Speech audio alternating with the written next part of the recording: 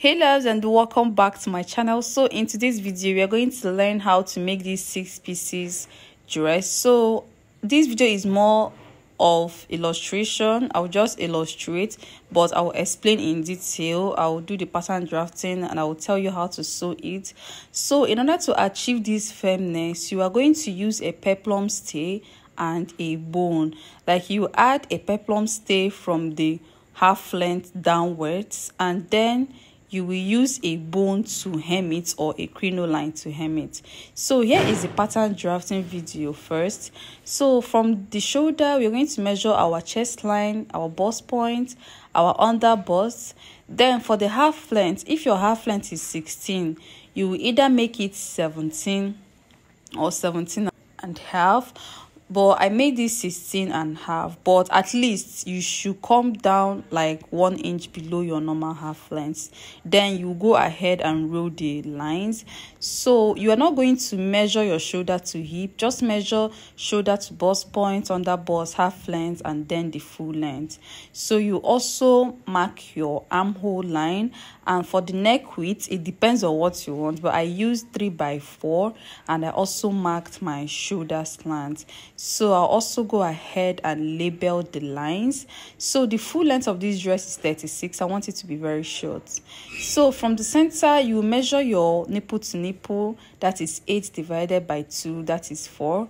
So I marked 4 inches from the chest line down to the half length, and I'll also extend this line down to the full length of this gown, because this dress is a 6 pieces dress, a 6 pieces gown. So I'll also extend the chest line by like 1 inch. So I'll extend this dart line up to that 1 inch, and from there I will mark my sweetheart neckline.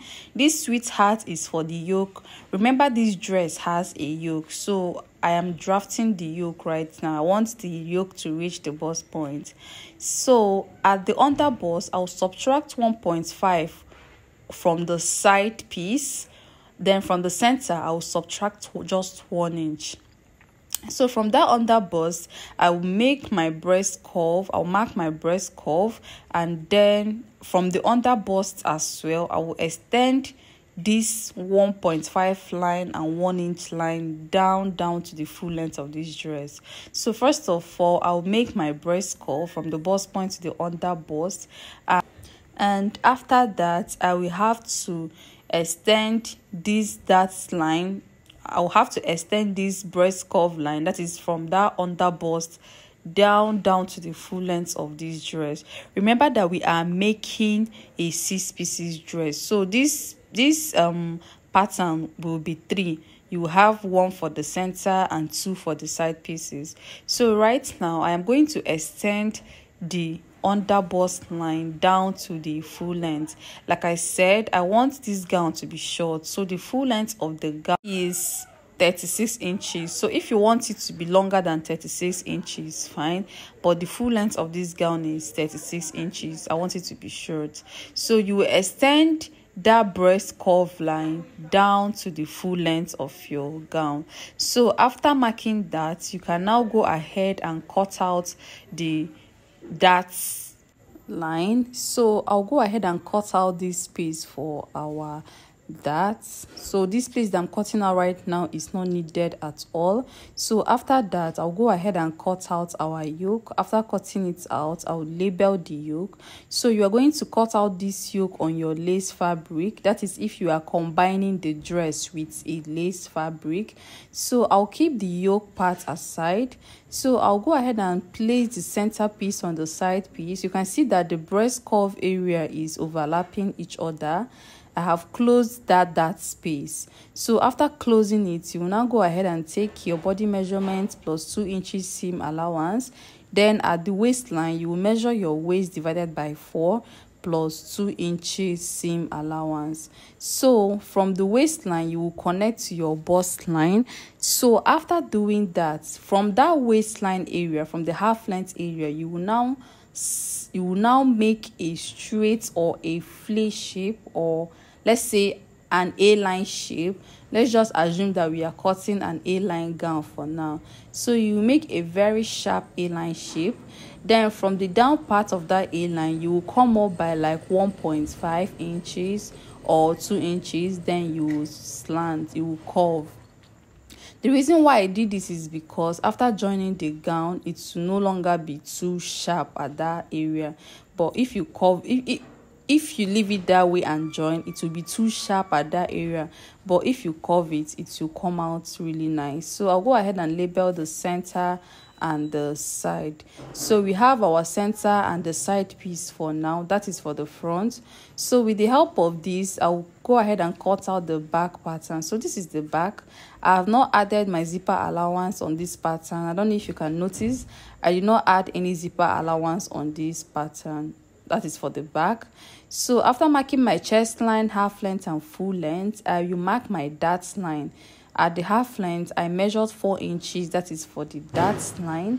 And after that, I'll go ahead and extend this dart line up to my chest line area and down to the full length of this gown. The back part, the full length is still 36 inches. So you extend it from the half length to the chest line and from the half length down to the full length of this gown as well. So as you are marking this dart, you are equally dividing the back pattern. So the back will have a yoke, and that yoke I'll cut it out from the chest line area. So after marking this dart line, I'll go ahead and take out half an inch on each side of that dart line. That is at the half length. You will take out this half an inch at the half length, and then you connect it to, let's say, 1 inch below your chest line, and then you connect it down to your hip line area. So this place that I stopped, that should be 27 or 28 inches, but you mark before you connect. So we are done with the dart for the back. Then after that, you will now go ahead and take your bust measurement for the back and the waist measurement. So you divide your bust by 4 plus 2 inches seam allowance. Then at the waist, you divide your waist by 4 plus 1 inch for the dart allowance and 2 inches for the seam allowance. Then you will connect from your waist to your bust line. Then from the waistline, you make your A-line shape as well. But before you mark this A-line shape, you have to introduce the side of the front pattern. So you have to measure it. You have to be sure that 2 of them are equal around that side area, so that everything will blend so well after joining. So right now, I have made sure that they are equal, and I will go ahead and mark my A-line shape. So if you notice, only the side part has this A-line shape for now. So after doing that, please do not forget to slant the down part so that it will look curvy a bit. Then you go ahead and cut out this back pattern. Then remember that I have not added any zipper allowance to this back area. So the reason why I did this is because I want this back pattern to have a fish line shape as well. Like, I want it to have an A shape at the back, more like a tail. I don't know how other people call it, but I want the center back, that is the zipper allowance area, to have an A shape. But I will still show you guys that. So I am currently cutting out the back pattern. I will go ahead and cut out the neckline, and I will cut out my yoke as well. So the yoke area is just straight. It does not have a sweetheart shape like that of the front. So that is it for now. So we are done with the pattern. So with the help of this pattern, we can now cut out our fabric. So if you count this, you will notice that we have 6 pieces, though the pattern is not on full. So here is the back pattern and the front pattern. So right now, I will use this pattern and cut out our men fabric. So the thing is, I will use my lining. I will just use a normal pieces that I have to illustrate to you guys. It is very simple, but I believe that you will grab.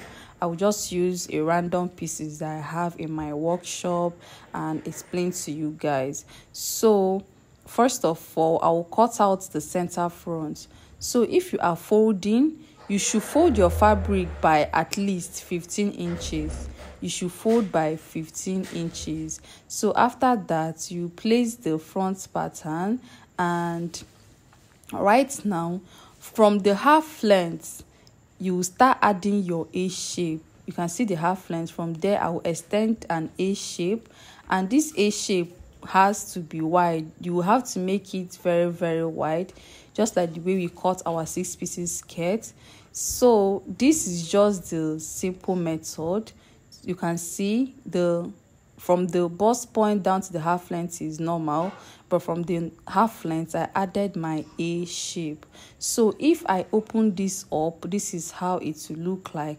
This is the center piece, this is the number 1 piece. So after cutting this right now, I will go ahead and cut out the side pieces as well. So I'll place my pattern for the side on the fabric. Then I will go ahead and cut out the neckline, the bust area, and from the half length I will give it an A shape. So I don't really have enough fabric, but if you are cutting your A shape, it should be really, really wide. It should be very, very wide, so that when you join, your 6 pieces shape will come out very well. And another thing is, you will have to join your pieces before you add your interface. You have to join everything before you add the hard gum. It will help the pieces to come out very well. So you can see the front and the side pieces. You can see how they look. So this is how yours should be looking after cutting out, and your A shape should be really, really wide. So here is for the center back. I will place my center back on this piece that I just folded, and remember I did not add a zipper allowance to the back pattern, but I will add it on this fabric. So I just place the pattern on the fabric, and right now I will cut out the full length and I will give it an A shape. The A shape will stop at the half length and then up to the neckline area. Then this is for the center back. You can see I added an A shape to the center back as well, and from the half length I added my zipper allowance. So this is how the center back should be looking, so that it will have the tail shape at the back. I don't know if you understand. So that is it, guys. I hope that I'll have the space to cut it out on a normal fabric. You guys should kindly give this video a thumbs up. I'll try and make the sewing tutorial, and I pray it will be detailed. So please do follow me on Instagram and on Facebook at Sew with Ijeoma. Sew with Ijeoma on Instagram and on Facebook. Thank you guys, and see you in my next video. Bye.